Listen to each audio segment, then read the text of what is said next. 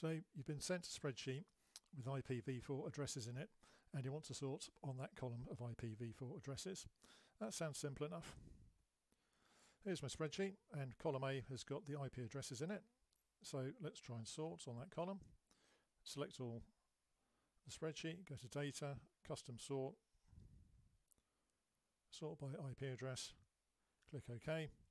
And we think that's the job done, but actually it's not, because we can see here it starts off OK, but then this IP address here ending .11 appears in the wrong place. That should appear after .10. So that's clearly not the way that we're going to do it. So let's just undo things. So the way that we're going to do this is if we click on the column of IP addresses, let's copy them to the clipboard,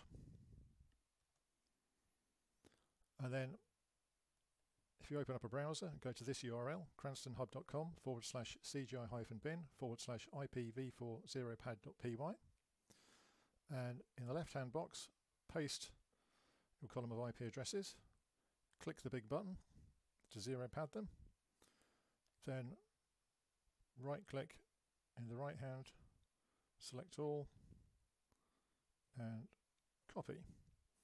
Now we go back to spreadsheet.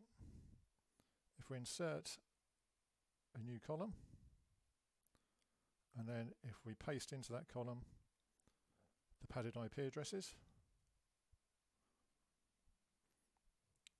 select everything in the spreadsheet, go to Data, let's do the custom sort again, the first IP addresses, click OK. There we go. Now it's doing what it should do. We look at these lovely IP addresses all going up in order as we expect them, which is absolutely fantastic.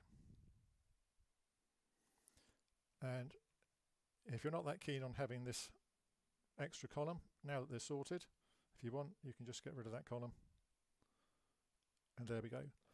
One spreadsheet sorted by IP address correctly.